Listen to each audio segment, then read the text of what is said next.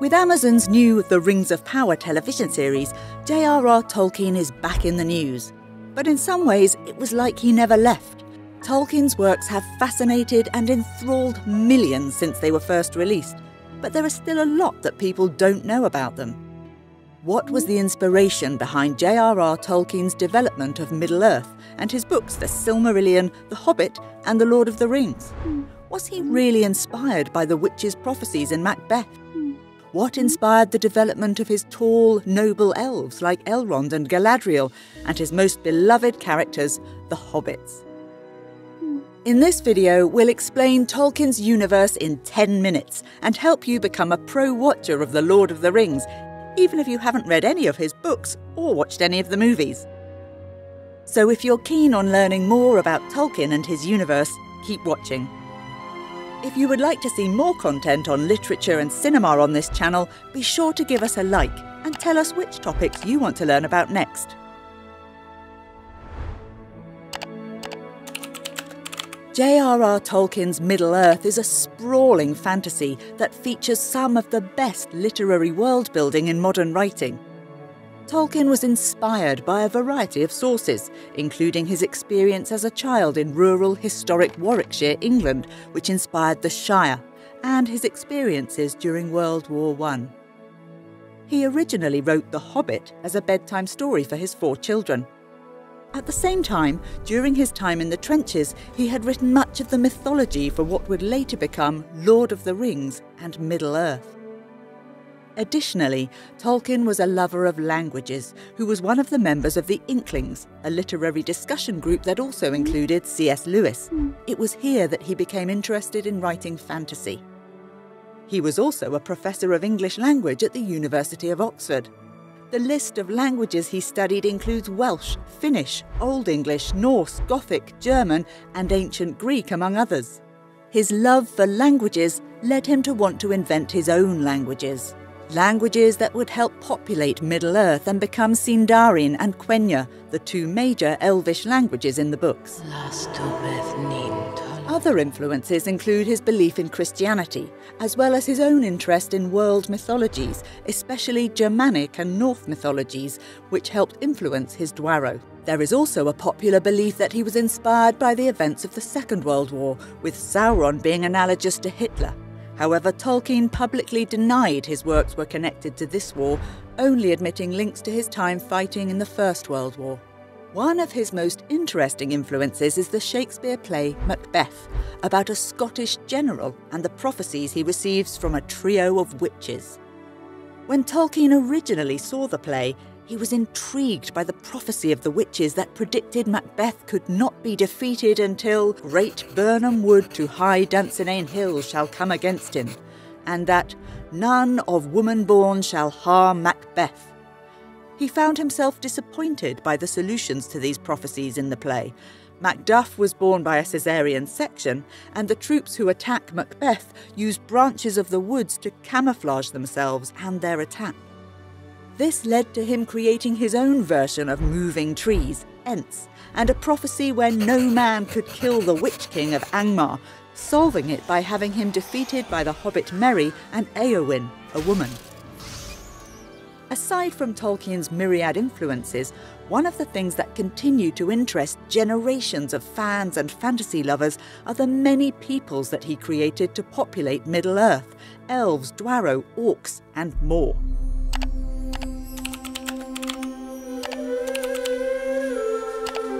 Tolkien's elves were based on the Light Elves, the Ljósalvar from Norse mythology, tall, powerful and elegant, rather than the elves of English folklore who were short, magical and similar to fairies but without the wings.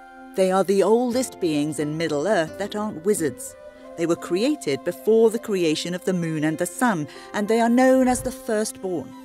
They call themselves the Quendi, speakers, and love light and languages, perhaps a reference to Tolkien's own love for languages. They speak 2 primary languages, Sindarin and Quenya, aside from the common tongue spoken by all in Middle-earth.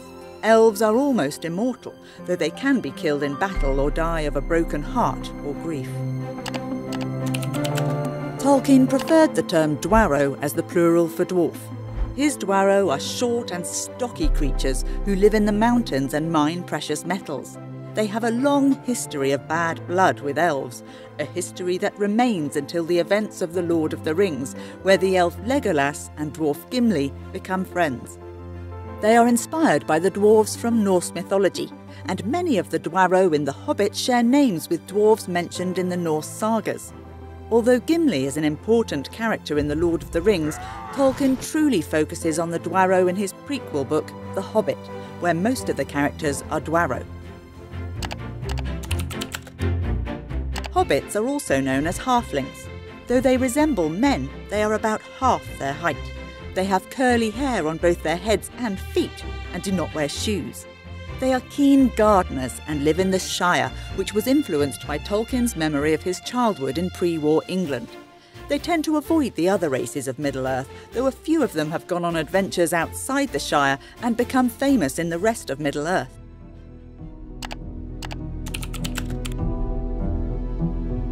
Humans in Middle-earth are known as men. They are similar to humans from the Middle Ages and are found around Middle-earth. They have relationships with elves, and some are drawn to the service of Sauron. Men and their kingdoms were inspired by a variety of different real-world sources. For example, Gondor and Arnor drew inspiration from the Roman Empire, Gondor from the Eastern Roman Empire and Europe, while Rohan was inspired by the Anglo-Saxons. Mount Doom and Mordor are linked to Mount Etna, and the Haradrim, some of the men allied with Sauron, are inspired by Africa. There were 5 wizards in Middle-earth, all given a colour. 2 blue wizards, 1 grey, Gandalf, 1 brown, Radagast, and 1 white, Saruman. They were, in reality, Maya, Tolkien's version of angels, and were sent by the Valar, the gods of Middle-earth, to help the people of Middle-earth fight Sauron. Orcs are a race of creatures that were bred by Sauron and his master Morgoth, and were also known as goblins. They were created to be evil, and in one version of Tolkien's story, they were originally elves who were corrupted and became evil. They hated sunlight and lived in mountain caves. Sauron and Saruman also bred the Uruk-hai, a breed of unusually large orcs who could tolerate sunlight much better.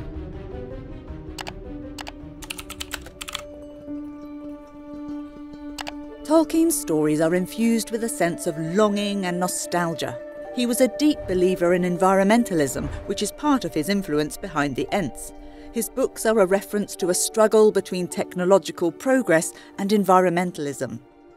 Other philosophies present in his work include themes of death and immortality. As a Christian, he was very interested in these themes and said that his books were mainly concerned about them. This is especially true of the story of Arwen, the elf in The Lord of the Ring, who gives up immortality for the love of the mortal Aragorn. Other themes include friendship and forgiveness, both of which play a key role in the destruction of the One Ring. This destruction would not have been possible without the friendship between Frodo and Sam, and Frodo's forgiveness and sparing of Gollum's life. Tolkien's works are also about some intrinsically human themes which help make the books so compelling. These include the battle between good and evil, the struggle between Frodo and the Ring, and the free peoples of Middle-earth and Sauron, and power, and the desire of some, Sauron, the Witch King of Angmar, Saruman, and Denethor, to keep it over all else. Other themes include love and loss, the story of Aragorn and Arwen, and the platonic love between the characters, such as Bilbo and Frodo, all of which is tinged with a sense of loss, the loss of childhood, of mortality, and so on, and duty. Duty was something Tolkien thought especially important, and many characters in the books, Frodo with the ring, Aragorn with the kinship of Gondor, do what they must, rather than what they truly want to.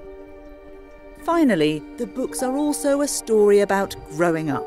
The main Hobbit characters in the book must leave the safety of the Shire and explore the rest of Middle-earth, learning important lessons about themselves and their own abilities before they can return home, to a Shire that has also changed in the time they were away. Did Tolkien succeed in portraying a sense of nostalgia in his works?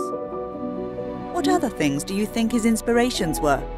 Let us know in the comments down below. And don't forget to subscribe to us on YouTube and Instagram for your regular dose of culture from Curious Muse.